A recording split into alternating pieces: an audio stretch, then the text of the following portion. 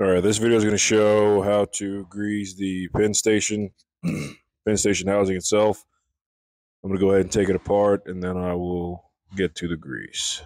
So if you missed it, there is a video on how to take these apart, but this is the station itself. So now I'm going to show how to grease this back up. So I have my cam here. I'm going to go ahead and put some Nio gel on the shaft part of my cam. I want to make sure I don't put too much on there, because if it gets too much grease, too much lubricant, then it's going to be all gunked up and hard to move later in the future. It'll take a while for it to get really thick, but right now we're just going to keep it kind of thin. And then I'm going to put a little bit on my gear on the cam itself.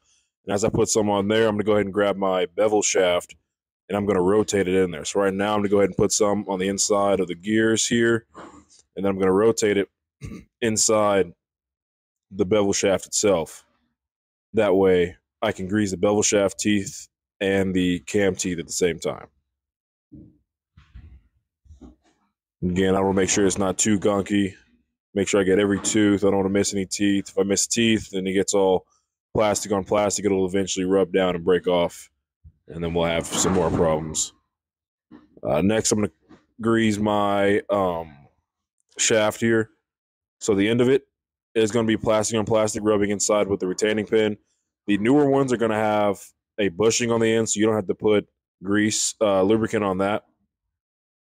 But for these, since it doesn't have the bushing, I'm going to go ahead and put some on the end of it. The lubricant here will last quite a while too on that.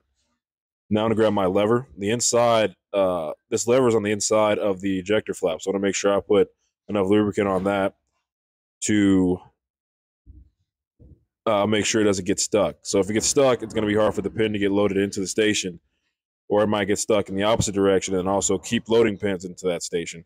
So I want to make sure we keep that nice and clear. So this path right here, where the cam is going to go, is what also needs to be lubricated. That way it doesn't burn out either. It is also going to be super smooth, and that is all that needs to be shown on this.